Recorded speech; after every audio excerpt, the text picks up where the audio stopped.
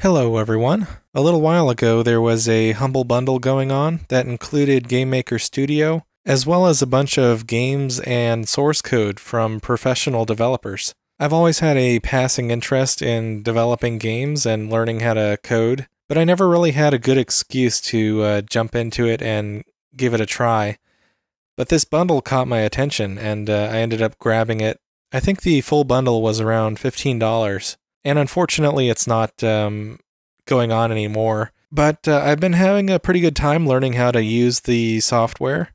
So I thought today we would just quickly throw together a project here together and see what we can do. I've only just begun to get the basics down. So don't take anything I say here today as, professional advice or anything like that. In fact, I welcome your criticism if you feel I could do something better or if I'm doing something wrong, go ahead and leave a comment. Let me know. I'd love to learn and grow. So for our project here today, I think we're just going to put together a simple Pong game. I mean, everybody knows Pong. It's the most basic of basic video games, right? So let's call our project HG Pong. And get right into the user interface. Okay, so this is what you'll be looking at as soon as you launch GameMaker for the first time. Now, the Humble Bundle is no longer for offer, but I do believe there is a free version of GameMaker if you just want to grab it to give it a try for yourself over at the GameMaker website. So yeah, I'm here at the Yo-Yo Games website right here. And they do offer a free version, although it's fairly limited. You can just download it for free just to give it a try for yourself. I'm not really sure which version is included in the Humble Bundle. I mean, it's just listed as a professional edition, but I guess there's a master collection on top of that for a ridiculous price of $800. So I believe I'm working with the Studio Professional version, which was included with the Humble Bundle. Okay, back to the game. What were we doing? We were making Pong. So what does Pong consist of? It consists of 2 paddles, a ball, and maybe some walls for the ball to bounce off of, right? So let's start by creating our art assets, otherwise known as sprites. Let's start with the player paddle. Let's call this SPR player. And let's create a little paddle for the player, maybe 64 by 64. And what we'll do with this is just pick a color, maybe like a bright green. And well, that's a little bit thin for a paddle, maybe a thicker, something like that. Or maybe that's a little thick. How about this? Maybe this would make for a better paddle. Let's go ahead and save that. And for collision checking, we can just keep it as a rectangle, I think, and make sure the center is actually the center of the sprite by centering it here. Next, we'll make a sprite for the, I don't know, let's try and make a bot. We'll make a bot paddle. I could probably make this a second player or something, but I'm just here by myself, so maybe we can make a bot play against us. And we'll do the same thing, make a 64 by 64 little PNG here, and draw another line. I don't think it really matters where you draw it, if you draw it back here, or if you draw it up here, because the center point is all that really matters, and that's just figured out automatically. So center that onto the, oh, actually, I don't think it is centered automatically. It's just selecting the center of the actual square. So maybe it does matter a little bit. Okay, I'm going to erase this and, I don't know, maybe try and get it as center as possible. Okay, that looks a little more center. I'm going to go ahead and correct the player paddle as well. It's got to be an easier way to draw lines perfectly center. Okay, so we have our 2 paddles. Now let's make a ball. I think 32 is just fine. And I think we'll use the shape tool and just maybe make it red. It's got to be an easier way to do this. All right, that's just about close enough to center. I think. And make sure this has, maybe use an ellipse as the bounding box. Make sure that's centered. All right, we also need some sprites for our walls. And for this, I'm just going to pick a color. I don't know, maybe a white color? Oh, no, we're still on the elliptical tool. Here we go. I think we'll make the background black and the walls will be white. I don't really need to center these since I want to fix them to a grid. Okay, I think we have all the art assets that we need now. Now what we need to do is associate those with objects. And objects are where you actually store all of your code that's attached to the individual art assets. So each of these are going to need an object. Let's start with the player. So let's call these obj player and associate that with the player sprite. Click OK. Obj bot. That's going to be the bot sprite. Obj ball. Oops, I didn't put that with the... Let's put the sprite on that one for the ball. And obj wall. And that'll be the white blocks. However, I think the wall objects actually need to be ticked as solid, unlike the player objects. Not exactly sure why, but it's just recommended in the tutorials that I've seen to mark walls as solid objects. Okay, now that we have all our art assets and they're associated with objects, we can create a room to contain everything and arrange it as we want. So this is the default room. Let's make it a little bit longer, maybe 1,200. And maybe a little bit more narrow, just maybe a solid 700. To me, this looks like a pretty basic Pong arena right here. Another thing I want to change is the speed of the room. I believe this acts as the actual frames per second that the room will run at. And 30 can be a little bit choppy, so I'm actually going to boost this up to 60 frames per second to get much more smoother movement. And let's see, like I said, I do want the background to be a solid black. And now we can start placing our objects. First we have the player paddle. Wow, that's a lot smaller than I thought it'd be. Okay, let's maybe place that here. Then grab the bot paddle. Make sure it's in line with the player paddle. Grab the ball, place that somewhere in the middle. And now we have to place a bunch of these wall objects all the way around the whole arena here. Let's see, I think you can hold, is it control or control? Okay, control and shift. Control and shift will let us just kind of paint the walls around. But I do want to make sure delete underlying is checked so I don't make, you know, two blocks that are on top of each other on accident. So let's go ahead and paint, oh shoot, paint these onto the grid. I kind of spilled over there. Delete those with the control shift right click. Now, does this look center, I'm wondering? I think maybe there's a little more space above the green paddle than there is at the bottom of the paddle. So I'm going to actually draw an additional line of blocks here. Okay, that looks pretty much center.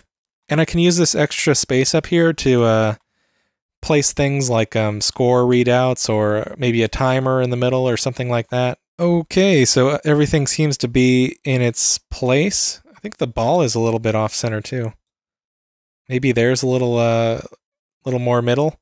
All right, so I'm going to close this out with the green check mark. And now if we press the play button, all we're going to see is our room here. But so far we don't have any kind of functionality or any kind of coding on any of these objects, but we can see the general layout of what it's going to look like. So let's start off by giving the player some movement here. In order to do this, we'll use the keyboard command. Maybe let's assign it the W and S keys for up and down, similar to what you would see on like a first-person shooter. And S. So This is basically saying if the S key is pressed and then the actions are do this, or if the W key is pressed, then do this. So we can come in here and just drop in some code and, start typing whatever we want the thing to do. But GameMaker also includes a drag and drop system, which can sometimes save you a little bit more time when you're just trying to do simple things like make things move. Like the S key should be moving the paddle down, so we can maybe drag one of these move fixed and set it to the down position and assign it a speed of maybe 10. And then do the same thing for the W key, but set the direction to up. Now, we can quickly run the program just to see how that behaves.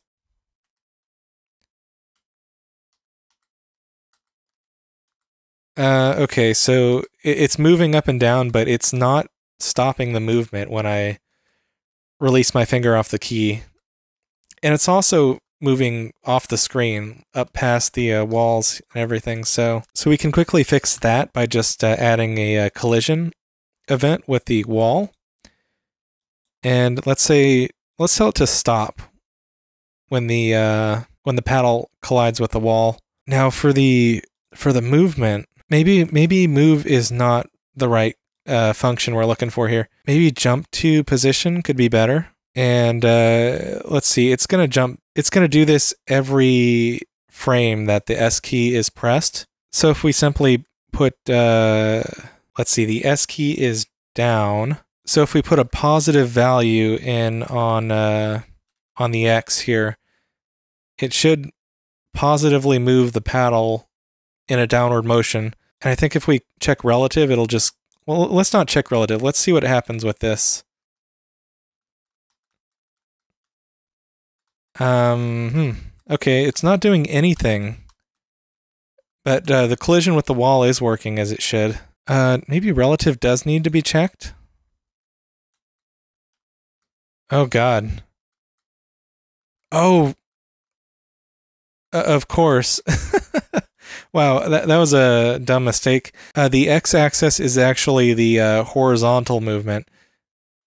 What we want to do is add 10 to the y movement. And I think we can just maybe say plus 10 instead of just 10. And then maybe we don't need the relative. I'm not sure exactly what each of these things are doing. Okay, I got an error there. I'm not really sure what went wrong, but maybe it was the addition of 10. Wait, is it because I didn't put a 0 here? Hold on, I think it's just because I left the x blank. I didn't realize that it can be so finicky. I think that was the problem. I'm 80% sure here. Okay, so it does need to be relative. Plus 10's not going to do it. Just make it relative. Okay, I'm pretty sure that's going to work, so I'm just going to assign the same thing to the W key. Except this time it's going to be a negative 10 value on the Y. Okay. Alright, basic stuff here. Okay, now the paddle is moving and it's stopping once I let go of the key. And it's colliding with both the walls as it should be. Okay, so now let's add some movement to the ball here. So we can just say when this thing is created at the beginning of the game when it launches, let's just have it move in a random direction, either left or right. And the speed, okay, maybe 20. Let's try that. So now when I launch this, the ball should just move either left or right at random. Okay, it just shot off the screen there. It does need to collide with the paddle, so let's add collision with the player paddle. And just tell that to bounce off precisely. The paddle is not solid, so let's switch this to all objects instead of solid. Add another collision event for the bot. Make that bounce off precisely with all objects. And we also need collision with the wall objects. And and that is solid, so let's just leave that like that. I think the movement was a little bit fast, so let's make that half of what it was. 10 should be good. Okay, so we have some resemblance of Pong going on here. I can move. However, the paddle doesn't really... Okay, well, I guess it does deflect off the paddle if I get it, like, right on the corner. And that was a weird glitch right there. And it just disappears off the screen. I don't like that the ball just vanishes off the screen. Okay, just for the sake of testing, I'm going to add a keystroke in here. Let's add the letter R here. And for this, I'm going to throw in a piece of code here just to reset the game. So let's just say room reset. Restart? Okay. Room restart. So whenever I press the key R, it should just reboot the whole game. So everything is back to scratch. I can use this for just testing purposes. So if I ever lose the ball, I can just bring it right back into the game. So let's add some AI to this paddle here. Oh, let's see. Let's make a step event. This is going to happen every frame of the game. So how are we going to make the bot track the position of the ball? So the bot only needs to move on the y-axis up and down. So we could say if the obj ball dot y, referencing the y position of the ball, is let's see if it's greater than the let's see, I have to think about this on the fly here. Let's reference the bot's y-axis. So if the ball is, in this instance, lower than the bat's y, or the bot's y, it will do this. Let's see, what will it do? It will increase the y value? Increment the y value by 1, or maybe 4? Then maybe we can do another if statement. If obj ball dot y is less than obj bot y, then we will take y away. Let's say subtract 4 from y.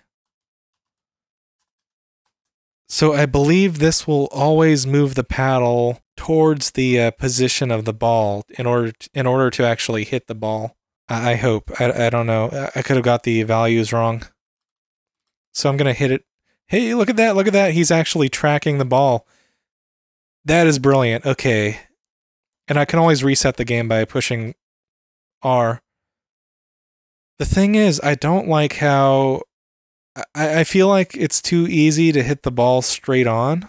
I don't have much control over the ball. And that bot paddle needs to collide with the walls just the same as we do. So quick fix here. When it collides with the walls, just tell it to stop moving. Okay. Okay, so we've got our simple bot AI set up. Although it's a little bit slow. We can always speed up the bot's movement towards the ball by changing this value. Maybe something like 7 is more like it. So I'm thinking of maybe a quick fix for this ball directionality problem we're having with the paddle. We could modify the mask so it's just an ellipse. So basically it'll be calculating the collision with the paddle kind of as a rounded surface here instead of just a straight paddle. And that should give us a lot more control over the actual ball itself. And we can do the same with the bot's paddle, just making an ellipse. I think this will do what I want it to. That ball is really moving fast. But yeah, now I feel like... Oh, well, I don't know how that happened. How can you hit the ball backwards? That doesn't seem right. I think there's a little bit more control over the ball this way. Or is it just in my head? I don't know. Like I can hit it low now by hitting it at the bottom portion. Yeah, I think this is fine. This should work just fine for our purposes. Hey, I scored on the bot there somehow. Okay, so now what What is missing here? So far, we don't have a way to count score, and we don't have a way to reset the ball back to the center for another round. So I'm thinking maybe we need some more kind of sprites here that we can just use as triggers. Let's call this SPR left goal and make a sprite here that we can paint on the left side of the screen to trigger a goal. Doesn't really matter what color it is. Actually, maybe it does. Maybe a nice light blue color would work good here. Okay, and we need another one for the right goal. So SPR right goal, and I don't know. Maybe make this one a nice purple. I mean, we can always make these invisible so you can't even see them if the color is an issue. And then we need to assign objects to these too. Left goal, make another one, object right goal. And then we need to paint these tiles inside the room. So in this instance, I would be painting a left goal right here behind the player where it's too late to be saved, and then paint the other goal over here. Okay, so we have our goals set up. Now we need to, I think we'll do it inside the ball itself. Let's say if you collide with the left goal, first of all, the ball has to jump back to its original position. So let's drag up a jump to start code here. But we also want to increment the score. So how can we do that? We'll have to make a score variable. For now, let's just say left score and tell it to increment that by 1 whenever it collides with the left goal. Wait a second, I got that backwards. It's actually the right player who actually scored by touching that goal. Okay, so we'll increment right score by 1. Okay. But we still need to define these. Maybe we can define the variables in the create event here. So we'll say right score and set that to 0. Left score and define that as 0. So at the start of the game, both of the scores will be set to 0 and increment from there based on which goal is scored on. Okay? Okay, I think this should work. Add another event for the right goal and tell this to change left score increment by 1. We also need a way to actually draw the score so we can see it. I don't know if I can do that within the ball object itself. I'm pretty sure if I tell this to draw, it will actually make the ball disappear somehow. I'm not sure. I've had issues with this in the past. Let's just tell it to draw text, and that's going to be at the X position. Let's just say 50, 50. That'd be kind of like the top left corner, I think. And then we'll write the text left score equals followed by the string. And we'll list the variable here. Left score. I think that works. I don't know. Let's see if it even draws anything. Yeah, I had a feeling I did something wrong there. So it says something's wrong with the draw event here. Oh, I forgot the extra closing parentheses there. Since the variable is actually encapsulated into another parentheses. Okay. Maybe this will do something. I don't know. Maybe it'll crash again. Oh, hey, look at that. We actually have a score up here. But kind of like I expected, the ball is now actually gone. Why is that? Why is that? What if instead of a draw event, we try using a draw GUI. I've had luck with this in the past. I don't know if this will actually fix it though. Okay, we have a ball. Now, all I have to do is score on the bot here to see if that score actually increments at all, which might actually be impossible. I think I might have set the bot paddle a little bit too fast. So it could... Hey, what are you doing over there? The bot found a way to cheat. Okay. Let's restart the game. Okay, at least my side of the goal is actually working as it should. But I need to print the other score on his side of the screen. So we'll copy the same line of code, but instead of left score, we'll have it say right. And we'll have it print the right score variable.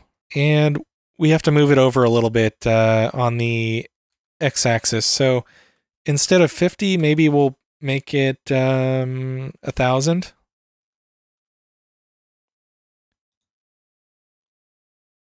And I either want to increase the speed of the ball or decrease the speed of the bot paddle.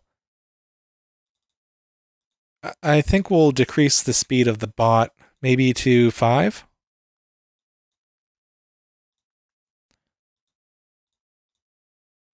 Okay, so we have 2 sets of scores.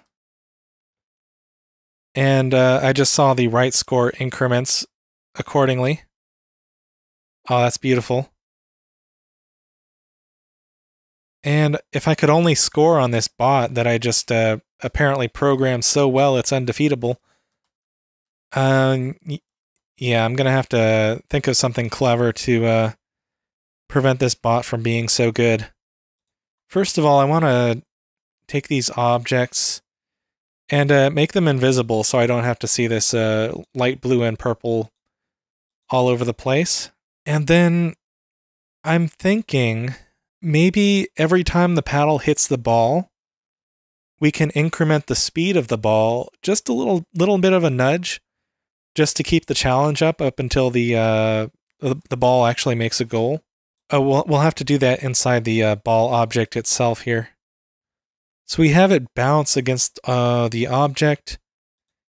Then let's add an additional piece of code here that just says speed plus increment by 1. So it'll increment the speed of the ball object by 1 every time it contacts the player paddle.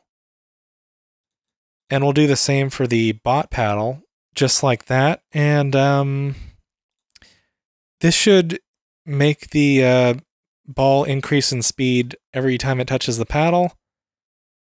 But we do need to reset the speed back to its original value, which was 10.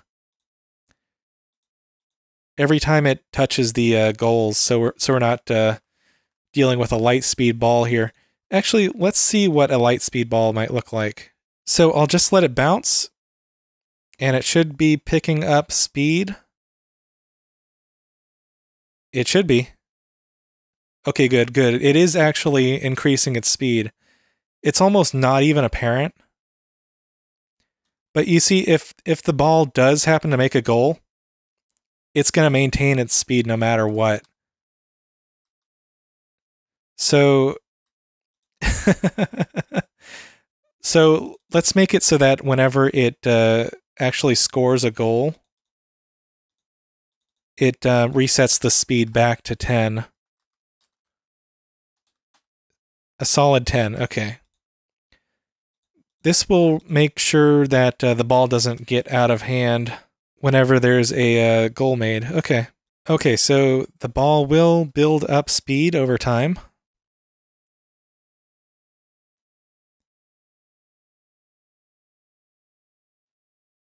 I want to get it up fast enough to where I can actually perceive that it's fast. And then as soon as a goal is made, it should return back to a slow speed. Right now. Yeah, that looks like That looks like it's back to 10 to me.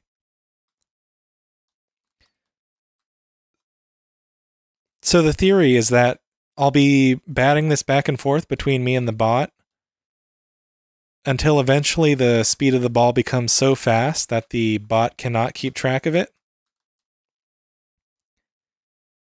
And only then will I be able to score on the bot. Well, that was a pretty poor performance. And I don't know where the ball went. It should have reset to the center. It's almost like it passed through the... Hold on, let me reset this. There might be something wrong here with the bot's side of the board here. Oh, wow, okay.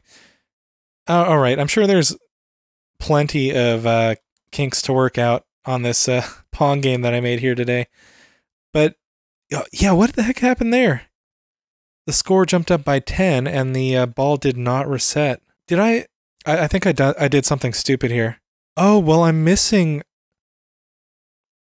the whole jump to start position command here. Okay, well that solves that. Apparently the ball is just passing right on through and collecting additional points along the way. All right, anyway, this is my crappy Pong game. I hope you guys enjoyed the whole creative process of putting this thing together just now. If this at all interests you and you feel like maybe you might enjoy creating your own games or building your own game from scratch, then you know, be my guest. Go out and check that free version of GameMaker out. And really, you can make anything under the sun with this thing that I guess is two-dimensional. I don't think GameMaker does much in the 3D department, but yeah, it is a great tool for making two-dimensional games. Anyway, thank you all so much for watching. If you enjoyed the video, please consider hitting that like button and subscribing. I'd really appreciate it, and I'll catch you all later in the next episode.